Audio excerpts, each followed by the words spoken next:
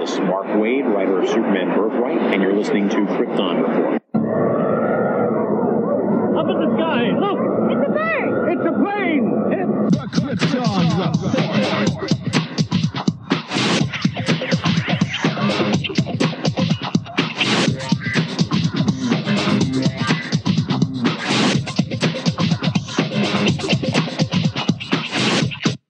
Host Tyler, and welcome to Krypton Report, a podcast dedicated to all things Superman, Supergirl. We're going to look at the Supergirl TV series as well as the Krypton TV series, anything that has to do with the characters in their world. Comics, movies, TV shows.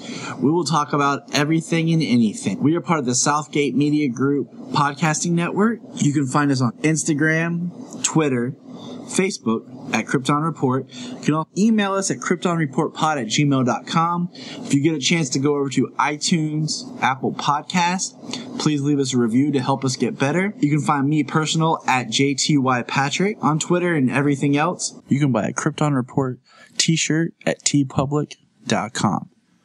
Check it out. They have all sizes, colors, styles of shirts. Just go to tpublic.com and search Krypton Report, and you'll see our logo. And every time you buy a shirt, it helps support other podcasts from southgatemedia.com. Thank you. Enjoy the show. Welcome to the Krypton Report. This is a very special Krypton Report because in this episode, we're actually going to talk about the season 1 finale of Krypton.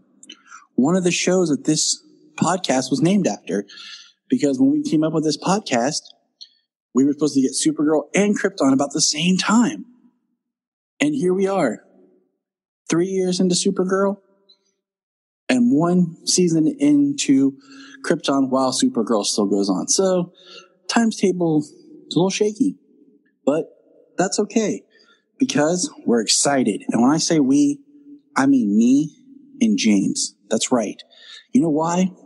If Solomon was awake, he would be here with us because he loved the ending of this episode. Spoilers coming, but James's text summed up his emotional feelings in a couple of words that we cannot say on this show. So let's get into Krypton and welcome Mr. James Cole. Hey, Tyler. How's it going? Good, man. First of all, this episode was awesome. And my mind hurts from thinking time travel. Yeah, I mean, it's the time travel aspect of it. I'm really excited that they don't have to.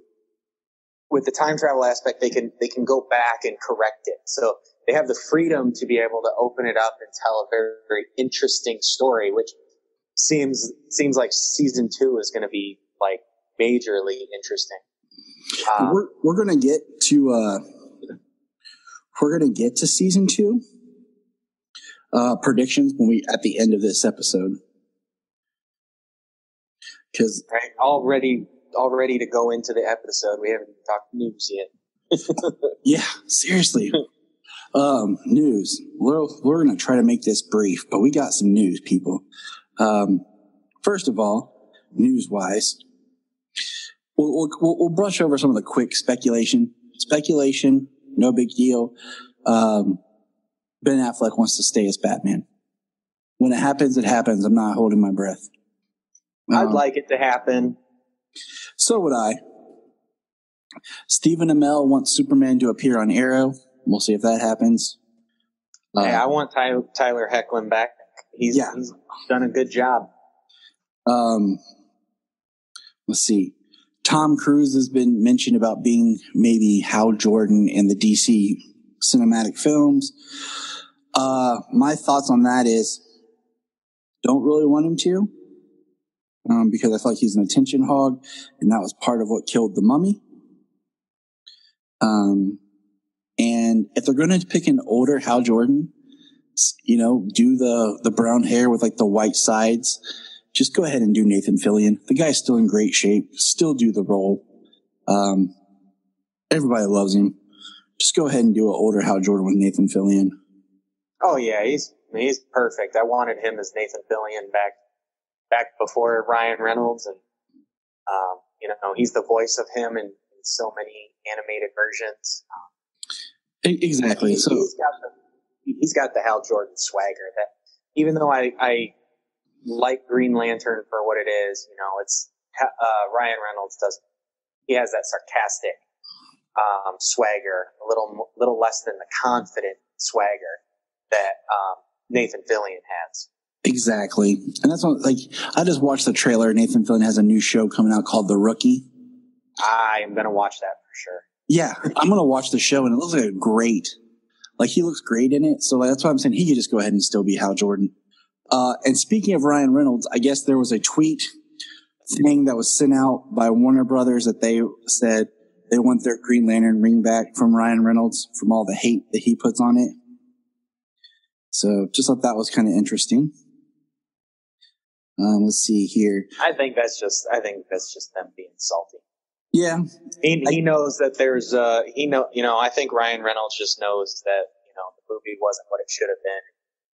He could knock on it like everybody else. I mean, heck, he was the star of it. It's not like he's really saying like, I wish I never did Green Lantern.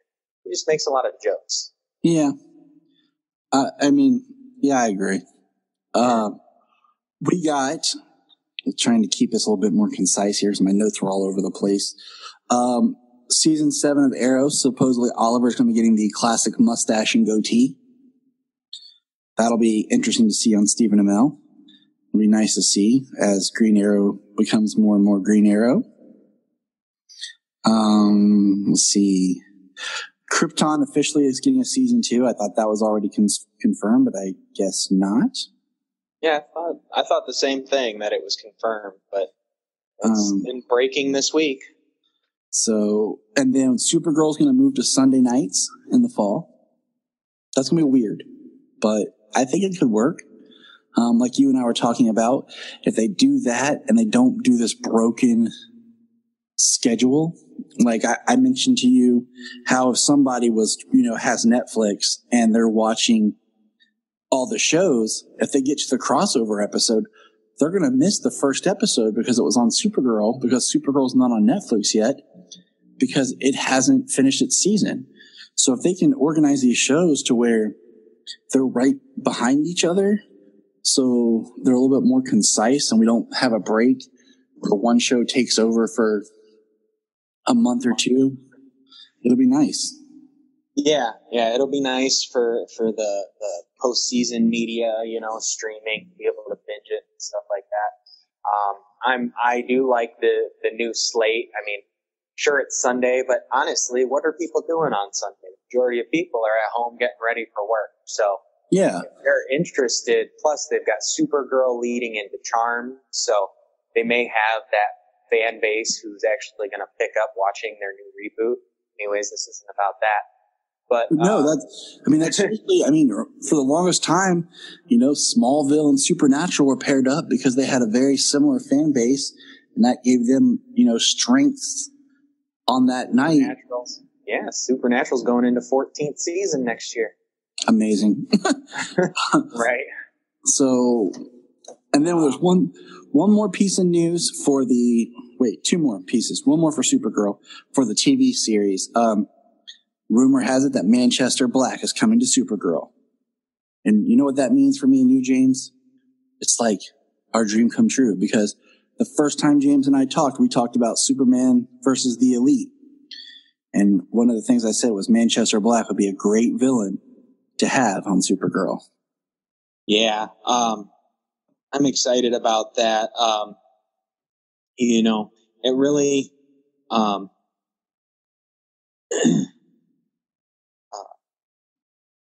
sorry, I'm trying to find something really fast. Oh, no, you're fine. Okay, there it is. For Supergirl, Manchester Black coming in, I think that's a really good, I hope it's a really good change for season 4. I mean, kind of like season 3, or like The Flash. The Flash had speedsters, season 1, 2, and 3. Mm-hmm. They wanted to change it. Well, with Supergirl now, all 3 seasons have the overarching story of the season has been extraterrestrial threats, which makes sense. I mean, she's an alien, so that makes sense. But I think the 4th season will be nice when she's more challenged more challenged on Earth, you know, from Earth, her being challenged, her views and her actions of her heroism, you know, that being challenged by like Manchester Black and the elite, you know, quote unquote. Their powers, they're so powerful, you know, same thing with Superman, that they'd easily be able to keep her at bay and escape and do what they want to do. You know, and they would do a similar thing, you know.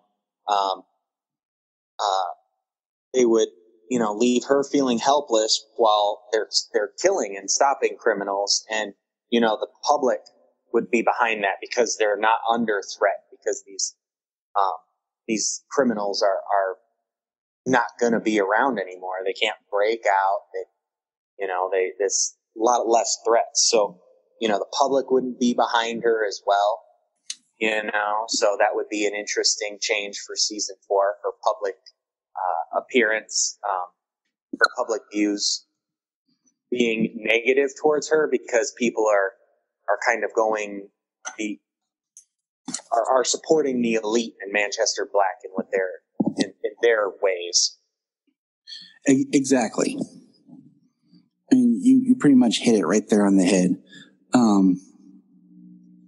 So I definitely, I like what you said about there needs to be a change with the season. You know, with the Flash, like I liked Savitar at first when it was more Dr. Alchemy.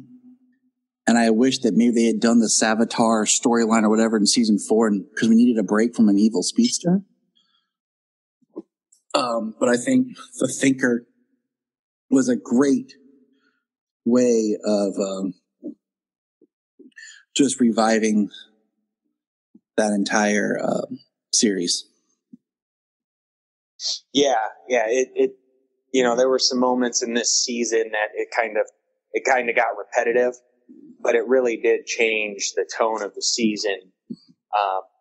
You know, from just being the same thing over and over again. Speedster. And that'll be good for Supergirl, you know. It's not always about this big alien extraterrestrial threat, you know. Mm-hmm. They're the you know, Superman and Supergirl, you know, they stand a lot for the same thing. And there are plenty of people on Earth who already don't like the idea of aliens on Earth and things like that. So they've touched on that here and there throughout the 3 seasons, you know. But it kind of would be a big thing for that to be a major part of season 4, because it would cause her to grow in a different way than what they've actually just only touched upon here and there. All right. Now, the last thing we have for the TV verse, and this is pretty big, is Batwoman is coming to Arrowverse. That's the crossover, is Batwoman. And, okay. Batwoman in Gotham City. You know, they've hinted at the existence of Batman, and I think with all the tie-ups and hang-ups that you could get, I think Batwoman's the right play for TV. Because we're never going to see like a Batwoman in a movie. You know, we're supposed to get a Batgirl movie and Nightwing and Batman and all that. But to bring in someone from the Bat family on the television, I think Batwoman's the right play. It's exciting. Yeah. And, you know, they haven't specified if they're going to do it on Earth 1 or if they're going to do it on Earth 38. You know, some people like to see it on Earth 38 where, you know, not everything always happens on Earth 1. Mm-hmm. So, I mean, it'll be interesting to see where it goes. And even if Black Lightning's going to be involved this year, because we still don't even know what Earth Black Lightning is on, if he's on the Earth with Supergirl, which they brought it up. They've mentioned her by name, but that's it. And so that's exciting. I mean, that's just, you know, it's another female hero. So I say bring it on, Batwoman. Let's see here. Now, Other news, quickly. Wonder Woman's going to get a new costume in Wonder Woman 2. No big surprise there. It's all just good marketing. The actress that played the Flash, his girlfriend Iris in Justice League, that was cut from Justice League, is said she's still supposed to be Iris West in the Flash solo film. So that's good news, I guess. I mean, that's just news. We got our first good look at Shazam in a poster where it's Shazam drinking a cola, it looks like. I'm pretty sure that's similar to an image from the comics where he's walking with Freddy drinking a big gulp or something. Yep. Oh, it is. It's great because I mean it has that like I'm an adult but I'm a kid look to it. It seriously looks like a 12-year-old in a superhero's body. And with that was also the first look at Jason Momoa's Aquaman and his new, more Atlantean armor, which looks pretty cool. I'm not 100% sold on it. I like his Justice League look better, but it looks more like armor, like a standard breastplate, like belt, like warrior armor. I like the Justice League look. It looks more like a suit. Yeah. Well, even in Justice League, we don't even know what the specific, what he wanted from her was because, I mean, if things are to be BVS, he had the Quindent before. So if there wasn't that, he didn't get that from her. Exactly. And that's a whole nother discussion that we're going to do when we do our Justice League commentary, because that's something I said after I saw. I was like, wait a minute. And then last little thing I got here is they released the first image of the redesign of the DC superhero girls that are going to get their, I guess, an official cartoon series and not just the tiny animated shorts that they have online. And it looks okay. It just looks like the same basic, really low budget animation. That's Cartoon Network's bread and butter these days. It's cheap, easy to draw digitally. Yeah, it's the short form media, 10 to 12 minutes long. It's the same cheap, quick animation that all of their other shows are these days. Cheap, quick, put it out there, sell some toys, and that's like all it is for Cartoon Network these days, sadly. And I don't want to buy the toys because they look like junk. First of all. Oh yeah, I've got my daughter, some of the DC superhero girl dolls, and I'm going to have to snatch up the rest of them before these other toys start coming out because they look like crap. If they match the animation style, they just look like crap. I got Sayla the large, 12, 13-inch figures of Wonder Woman, Batgirl, and Supergirl. And I wanted to got Supergirl, Wonder Woman, and Harley Quinn right now, I believe. And I was thinking, Young Justice, everyone said they didn't sell toys for, and that was part of what hurt it. Do you remember what the Young Justice toys looked like? They were garbage. Oh, yeah? Yeah, I mean, they weren't even toys that I would want. I mean, if you just Google, Young Justice toys, you'll be disappointed. Excuse me. Ooh, man. Kids, keep me up. They just weren't that great looking. They were small and very, very, very simplistic. If they had, I don't know, if they were just a little bit more interesting. I'll tell you what toys I really like. I really like the 6-inch toys they've put out for Justice League and BVS. I feel like they were very well done, where they were articulate and detailed enough to be enjoyable, but they were simple enough to enjoy playing with. Oh, right, like the cheaper line of toys, not like the multiverse or the icons or anything. Exactly. You know, like their 6-inch, Solomon's got Batman, which Superman and Wonder Woman. And then I think we bought Flash from Justice League. And we're trying to find the cyborg that's not completely like robot looking. And oh my God, those are terrible. Yeah. I just got the pictures you sent me. Yeah. Those are terrible. That does not even look like Aqualad. Like, that is awful. So, I mean, they weren't the greatest of toys. They're, very simplistic. And, if you don't have good toys that kids want, but also adults want to buy and add to their collection, then it's going to have problems. Thank God Young Justice has such a fan base, such a loyal fan base. And thank God Young Justice was such a well thought out and well produced show that it's coming back on the streaming service, and I'm still just ecstatic and can't wait for it to come out. Maybe if it keeps going, they'll have a Young Justice line with the multiverse toys, because they've got toys that look like the actors in live action. They've got toys that look like the animation, like for The Dark Knight Returns, with Superman and Terry Kelly and the armored Batman. So, they've got an extremely good line going there. That'd be a perfect line to put out some really good Young Justice toys. And I agree completely. One thing is we were talking about, what do you call it? The toys,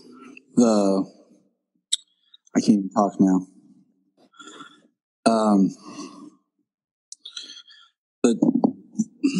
With the detailed toys, like I'm still waiting for my Tyler Hoechlin Superman figure to come out. Mm-hmm. We have the multiverse figure of Supergirl. I don't think we have a multiverse figure of Martian Manhunter, but we have the DC Icons, higher end one. I really need my Tyler Hoechlin Superman figure to drop, because that's one I want to add to my collection of Supermen. Yeah, they have the Flash. They have Supergirl. They have some of the television characters in the multiverse line. So yeah, that'd be nice when they come out with Tyler Hoechlin.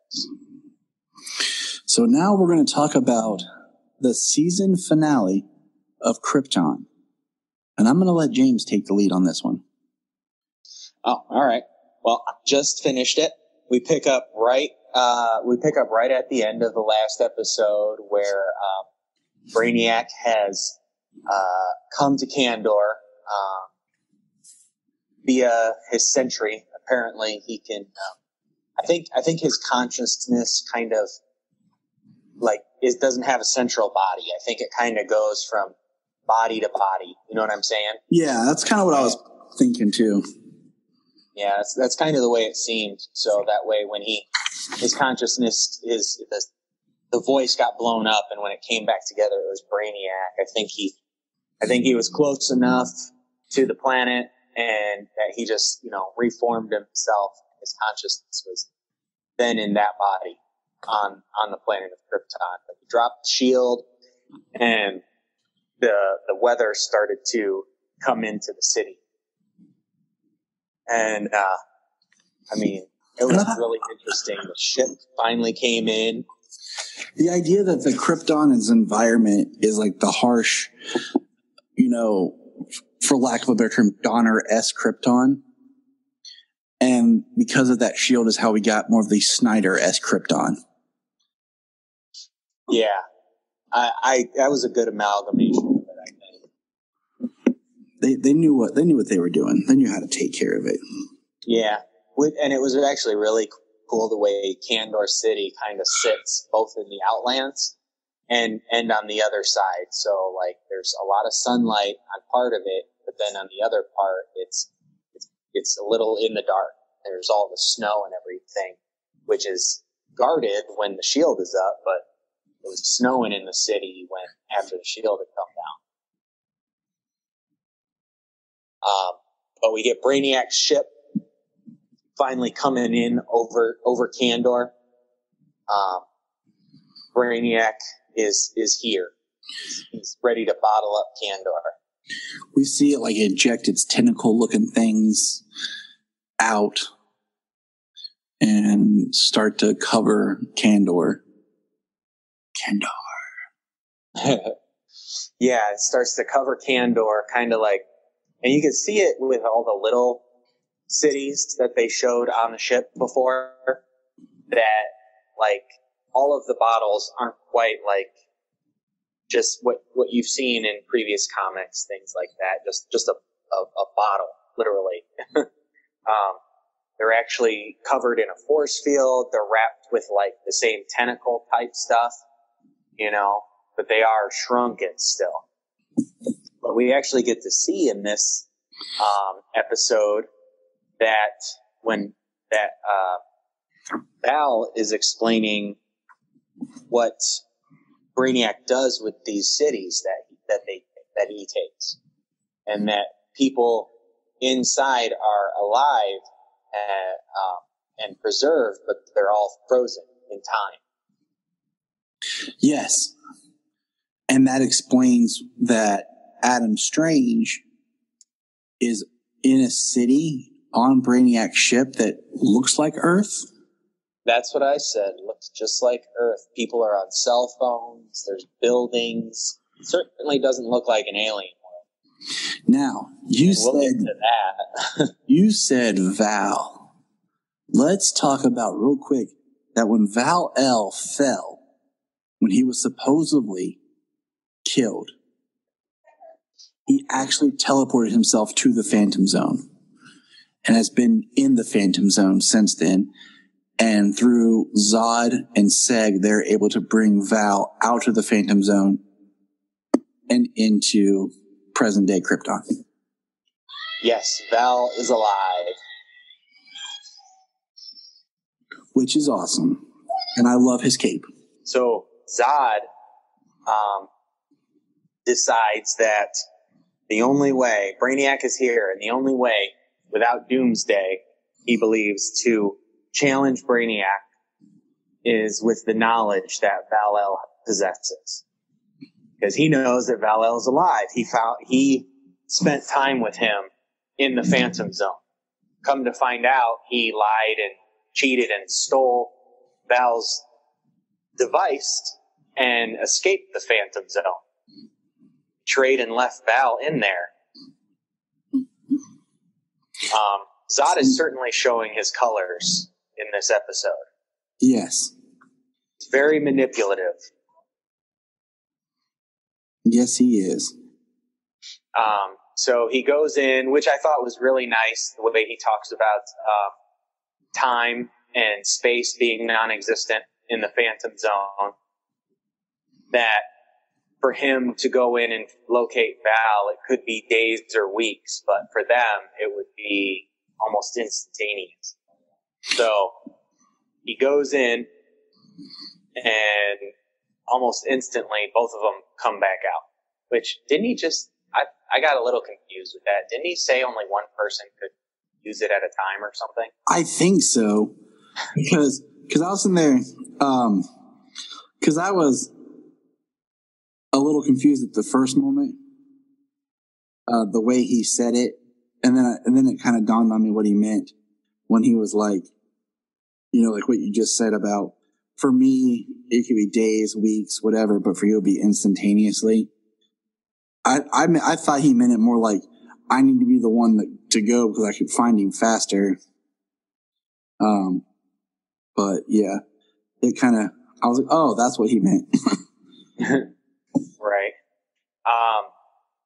But yeah, Val-El is alive. He's been alive for the last 14 cycles in the Phantom Zone, which is very interesting. So it's nice we actually get Val back, and even moving forward, it looks like he's going to be busy in the future come season 2. Yep, hold that thought, because oh yeah. we're gonna get back. We're gonna get back around to that because where is it? Hold on. So we get to see Dev M now has a bionic arm, and all I could think was he's now the Winter Soldier. With your Winter Soldier arm. And okay, so they have the knowledge about Krypton's destruction. If Brainiac, even succeeds in taking Kandor, could they do something to prepare the whole planet to fly off, and colonize a new planet and make Krypton, new Krypton or something? Right.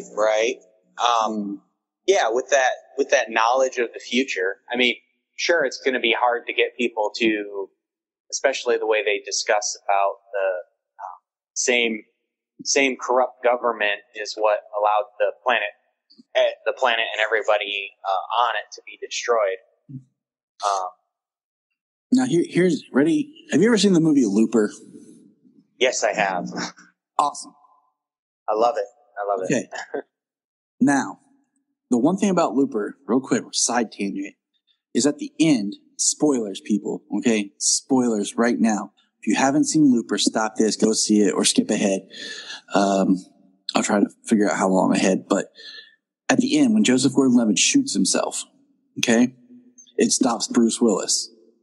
But technically, it should have rewound the entire movie, because nothing in that movie would have happened. Because a younger version never grew up to be the older version to go back in time to fight the younger version. Okay? Now, think about that. Then think about how Eddie destroyed Thawne in the first season of Flash. Okay? Mm-hmm. Could Seg kill himself or do something and having Zod not being born? And then Zod wouldn't be there? That is quite a possibility, honestly. The only thing that I kind of think is that she is now pregnant with baby God from the last time.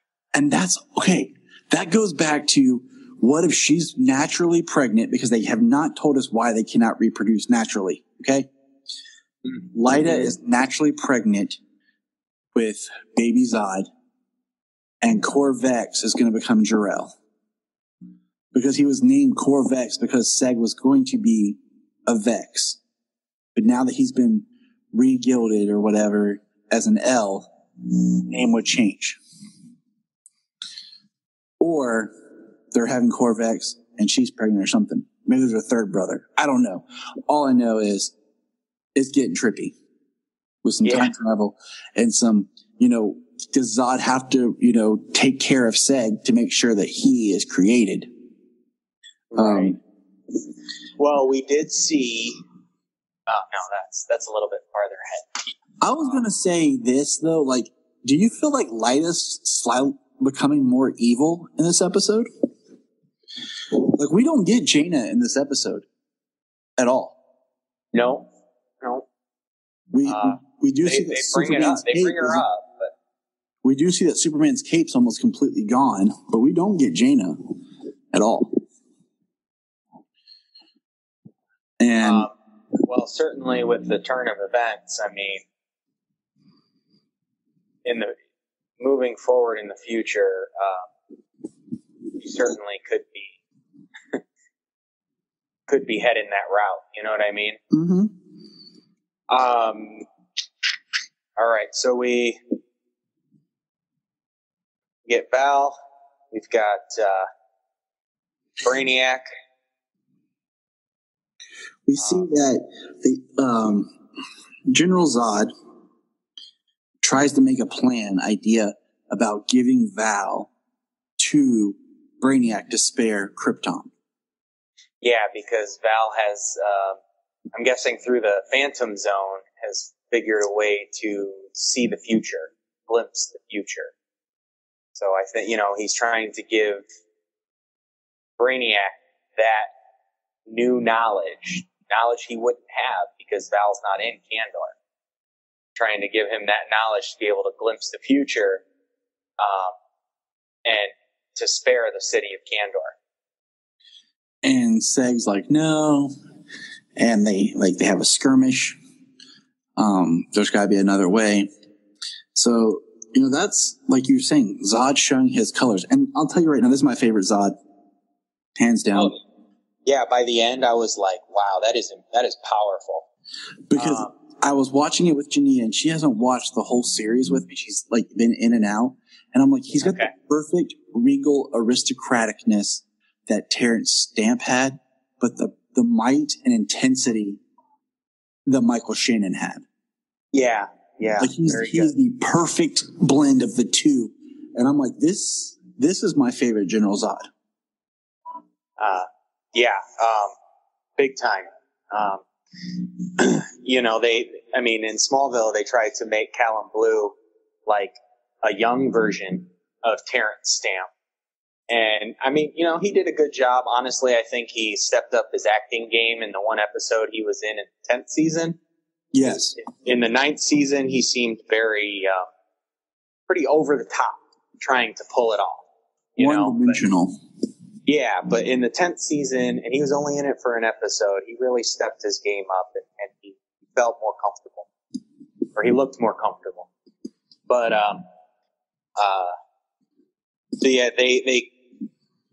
Zod comes up with that plan to do that for Brainiac, and Lyta at this point is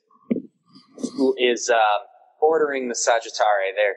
She won't allow them to be fearful and run from Brainiac. She's determined to fight, and she orders a bunch of Sagittari out and a bunch of skimmers, and they're going out to fight Brainiac. And with a wave of his hand, first all the skimmers are flying in, and you see all the people of Kandor. They start to see, they see their warriors, their army moving in, and they're cheering. They see it, they're cheering, they're happy. And with a wave of his hand, Brainiac just blows up all the skimmers in midair, and they all go crashing to the planet. I know the whole telekinetic, telepathic Brainiac is intense. Yeah, he's powerful in this, which honestly, he should be. There should not be a way that the people on Krypton, without any superpowers, they shouldn't stand a chance. That's the way it is. That's the story. He's got generations and planets worth of power, technology. So we're going to pause on Brainiac for a second. We're going to jump back to a character we haven't really touched on. We're going to talk about her story with Nyssa. Now, Nyssa has snuck in to Kandor. She goes with Jax-Ur to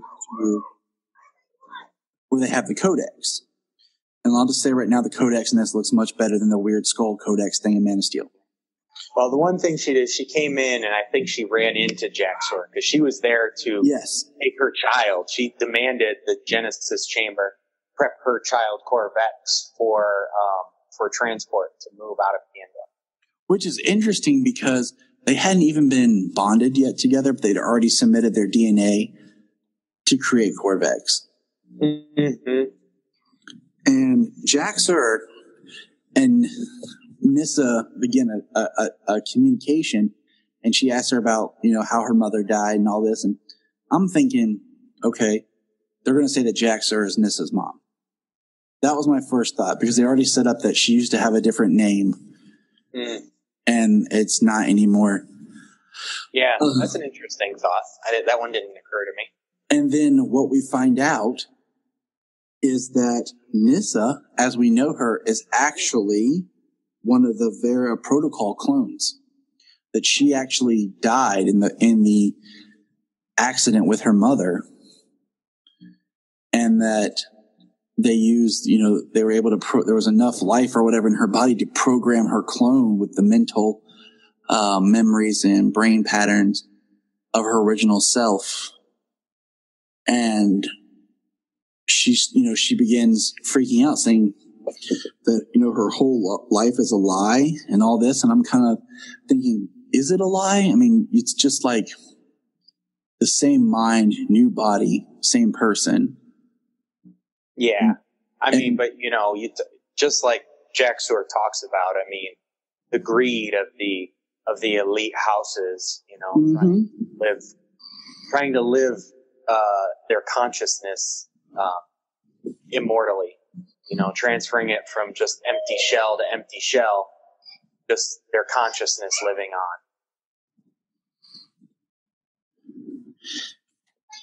on. And I'm like, that's a big deal. Like, we don't know how young or old Nyssa supposedly was, and how we see some of the bodies in the Vera protocol. They all look more like they're in adulthood. Right. See, I'm still wondering about the if Zod is a natural birth in this version, or if he still comes from the Codex, or if he still comes from the Genesis chamber. Because I mean, if she was already pregnant, he would exist. He wouldn't disappear. But if what happens to Seg, you know, was permanent, like at this, or you know, at least partially permanent, like would he have been? Would they go to the chamber and pair their DNA to create him from the chamber as he had been in, you know, born from the chamber before? Right. That's why the way that they talk about his birth and his, you know, everything, I feel like it was hidden. And that's why, and I want to know, like, could Lyta go to the Genesis chamber, insert her DNA, and then pull up, like, Seg's? Like, how does it work? Like, it's on file or whatever, you know, where him and Nyssa inserted theirs. Does Seg have to produce another sample? Right, right. Or could she just go and do it? So let's jump ahead a little bit to Nyssa and Jax-Ur meet up with everybody a little bit later. Wait, hold on. I'm trying to remember something. I'm trying to remember. Jax-Ur eventually sees Val and he's alive, and she's excited and shocked at the same time. Not a big spoiler. I can't remember where that falls in. It's not in my notes here. But yeah, that's actually pretty much towards the end, kind of after everything else has happened. Okay, so we get basically Brainiac shows up in the fortress. Yep, Zod leads Brainiac to the fortress to get Val. And he mentions Brainiac as a 12th level intellect. He shows up. Let's see. And I also had here in my notes about if Lyta's in Kandar when it's taken, you know, how does that affect the birth creation of General Zod? Like, because he pretty much had Kandor at that time. Because we saw everybody starting to slow down. Yep, everybody started to freeze. You know, Seg earlier on, he talked with Lyta and, you know, said, good job for, you know, distracting Brainiac. A lot of people escaped Kandor. And so that was pretty cool. They were all working together, doing something. But yeah, they were at the point there when Kandor was about to be taken. People were frozen, and the city was becoming surrounded in that force field. And so, because of that, we have Brainiac in the fortress, and he's talking to Val, and he comes up to attack Val. Find out it's just the hologram of Val, and basically they suck Brainiac into the Phantom Zone. Yeah, it's a nice little trick on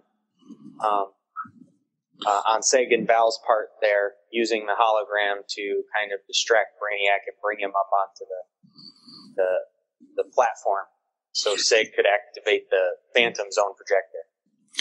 And we see while that's happening, Superman's cape is being rebuilt and repaired, which was actually really cool. They did a really close CGI look of the fibers coming back together and regrowing. That was actually pretty cool. And I kind of wish, like, as I thought about it more and more, I wish that, like, Val's cape was like a family heirloom that he passes to Seg. Seg passes to Jor-El, and Jor-El gave it to Cal, and that's actually Cal's cape. Mm-hmm. Just, that's something I like they did in some comics and stuff. So that's happening, and I'm sitting there thinking, like, okay, that's weird because he didn't take Kandar yet. So how is that possible? Did he just what he did, the little bit he did, screw up the planet's core? And then as Brainiac's getting sucked into the Phantom Zone, who else gets sucked into the Phantom Zone? Seg. Brainiac uses his tentacle-like things to reach out and grab Seg, and get pulled into the Phantom Zone. Val reaches up and grabs his hands, trying to hold him, trying to help pull him back. And Seg gives him a nice callback to the first episode when Val tells him to keep believing in a better tomorrow. And he tells his grandfather to once again start believing in a better tomorrow. And part of me just wanted to insert as that was happening, Seg just looks at him and says, always hold on to Smallville.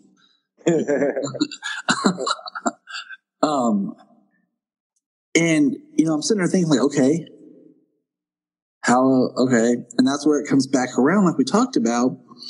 Well, if Seg's in the Phantom Zone, is it up to Val to carry on the family lineage? Or is Lyta already pregnant? Because we have to ensure General Zod's creation. Or is it going to be a paradox thing, like a Thawne or something? Right. Yeah, because if he got sucked into the Phantom Zone at this point, I mean, the only way if she's not pregnant is for him to get out and them still have to bond their DNA to make Zod if she isn't pregnant. So that's kind of a convoluted story there. I mean, it'd be easier for her to be pregnant at this point. Yep. Let's not try to be James Cameron here and make one of the biggest paradoxes of time travel that's annoying. So we see good old General Zod destroys the Phantom Zone console, so they can't retrieve Seg.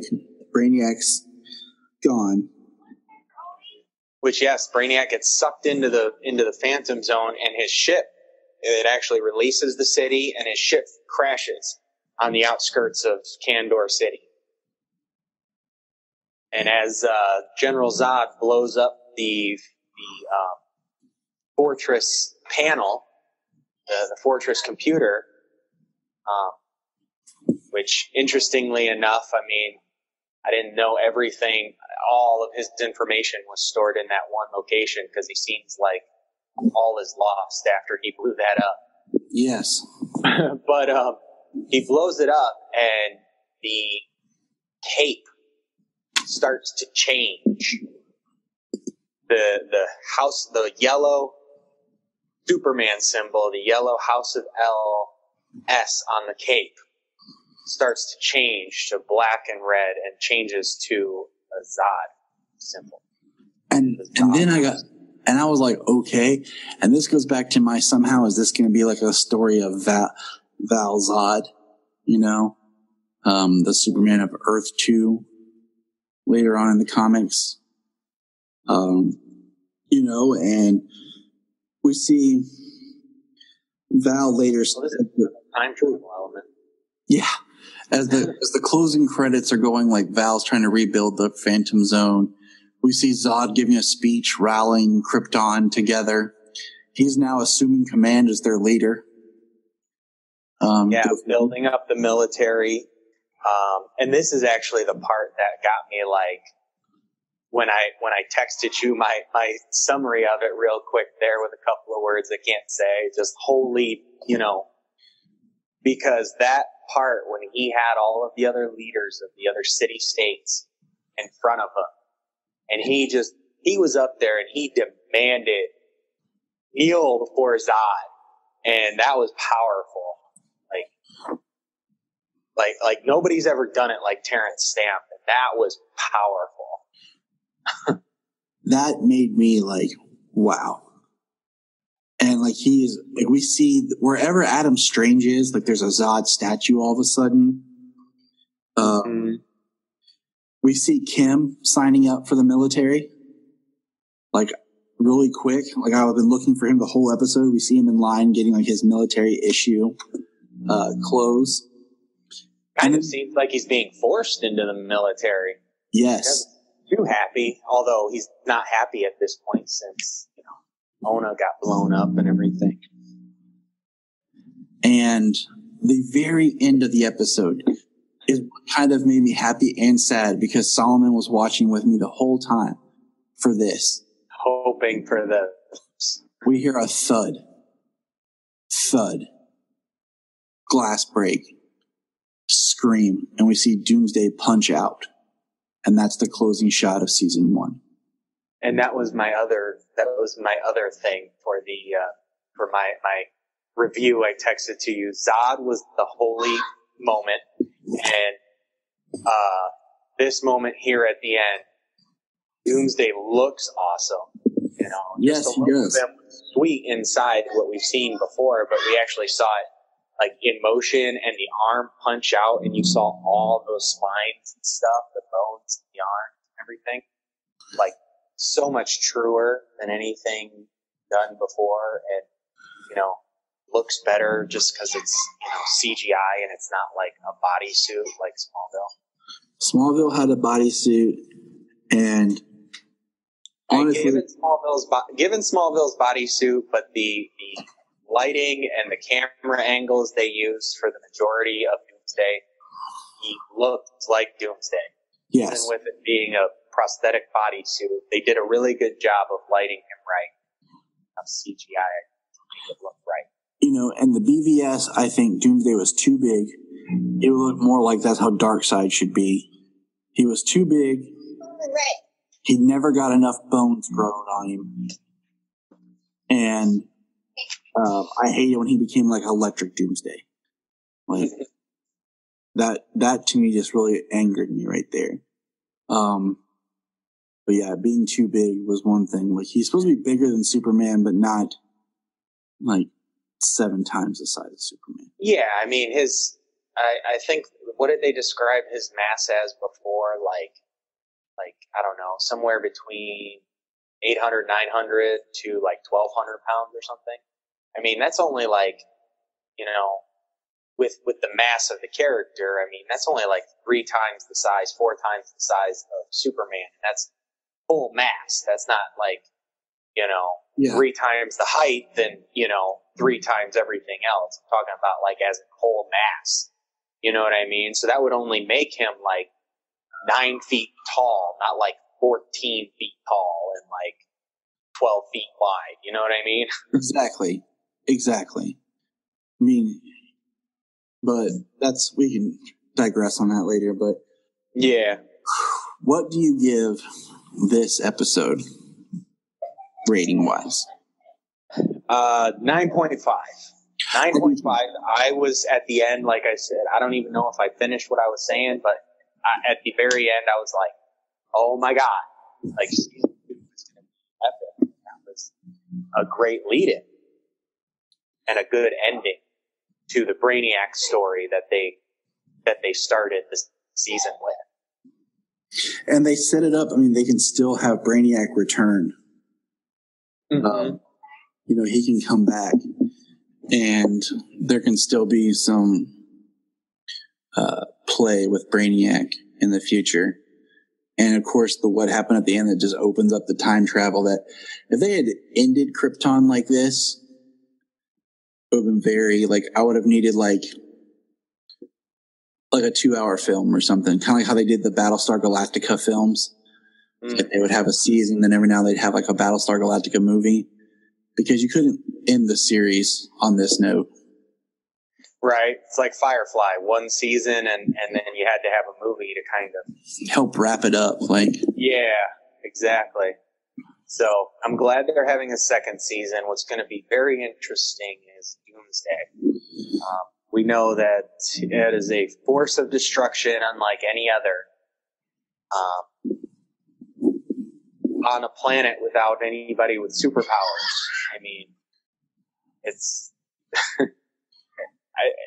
I don't even know what to say, because honestly, that would be just, his name says it all. That's just it. You can find us on Instagram, Twitter, Facebook at Krypton Report. You can also email us at kryptonreportpod@gmail.com. If you get a chance to go over to iTunes, please leave us a review to help us get better. If you're an Amazon shopper, just remember you can go to southgatemediagroup.com. There's a portal, log into Amazon, and you'll shop into your account just regular, but it also helps keep all the podcasts on and helps keep Southgate running. Remember, look up in the sky.